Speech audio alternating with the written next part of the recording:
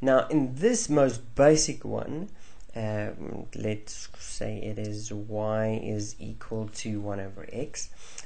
It can also be expressed as x times y is equal to 1.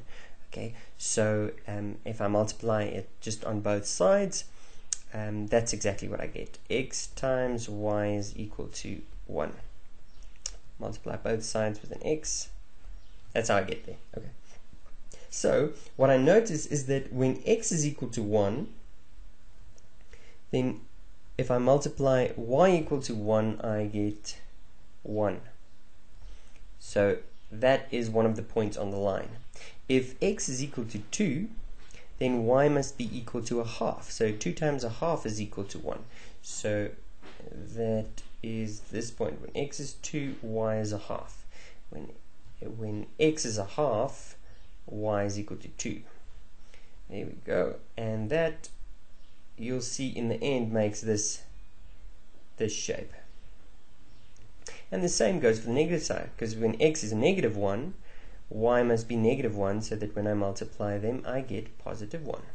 Okay, which means gives me that point, not that point, that point, that point, and that point. And this gives me the other half of my curve. Okay, now why is it approaching this line? Why, as I come to 0, does it seem like my graph is like freaking out? He's going to infinity, to be honest. Okay, so if we look at when we come closer to 0 here from the positive side, we're getting closer to 0. So at a half, our answer was 2. And why is it? Because 1 divided by a half, so let me write it here, 1 divided by a half will give me 2. 1 divided by a tenth will give me 10. 1 divided by a thousandth will give me a thousandth. Now do you see, the smaller the thing is I'm dividing with, the larger my result is, and that just makes sense. Okay, it goes into 1 more times, and that means that as I get closer and closer and closer, the smaller it is, the more times it goes in, but it can never be 0 because we can't divide by 0. As a matter of fact, if it was possible, then 1 divided by 0 would be equal to infinity. So if I actually get to 0, I must get to infinity, which obviously is impossible, but that's what it's trying to go to. And then why is the negative side also going to there, but it's going to negative infinity? Well, it's also not too difficult to understand, because at negative a half, it would be 1 divided by negative a half will be negative, will give me negative 2. 1 divided by negative 0,1 will give me negative 10. 1 divided by this, but as a negative, will give me negative that. Okay, so that 1 divided by negative 0, if that was possible, but since I'm coming from this side, will give me negative infinity, and that is why it is tending towards negative infinity. Again, this is utter nonsense. Okay, it's just for illustration purposes. This can never happen. Okay, but still, that's what it seems like it's trying to do. Now, how about this part? Why does it seem to be approaching the x-axis and it never reaches it? Well, this one you can understand a little bit differently. So imagine I have a cake. Is my cake. It's supposed to be round, but it came out oval, and I divide it into 2 pieces. If I divide it into 2 pieces, every person gets a half. So you get a half and you get a half. Divide it between 2 people. If I divide it between 4 people, so notice how my denominator is getting larger. Okay, the number at the bottom is getting larger. Now the piece that everyone gets, in other words the result, is smaller. And that will be the case if I go divide it again into, let's say, 8 pieces, and I go on and on and on until I eventually divide it among every person on the planet. Okay, 7 billion people on the planet, which means you are going to get that much. Okay, I don't know even if you're going to get that much. Are you going to get nothing? Well, it can't be nothing, because when every person on the planet brings their little crumb that they got, I have to get my cake back. Because when 2 people had each a half, when they bring it together, I have a whole.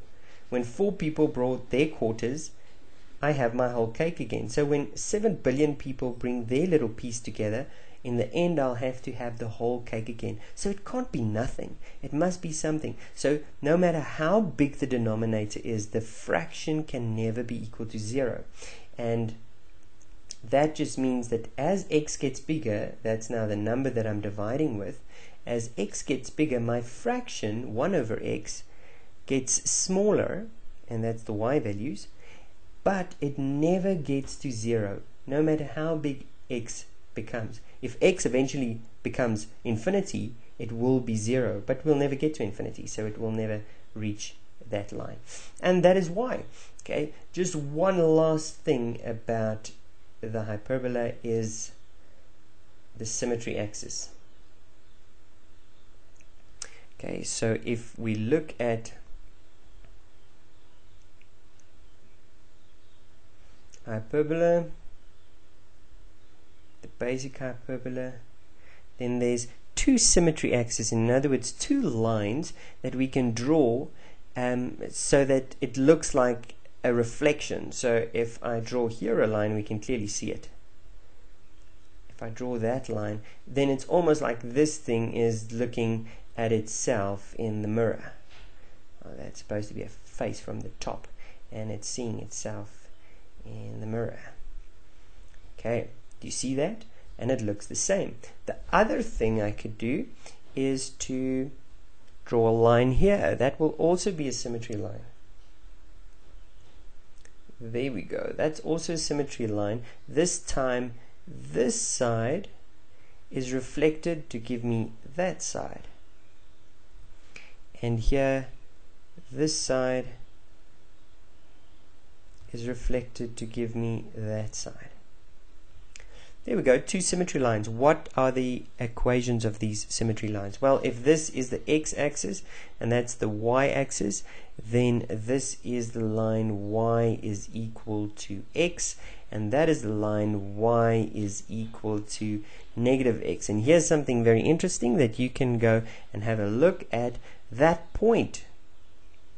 Go and see if you can figure out why that is. Is the point square root a, comma square root a. What do I mean by square root a? Well, that's if I have a over x, that a, the numerator.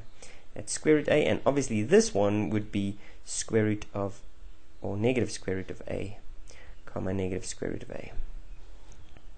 Cool. Enjoy figuring that out. Next, we look at a few examples of drawing hyperbolas.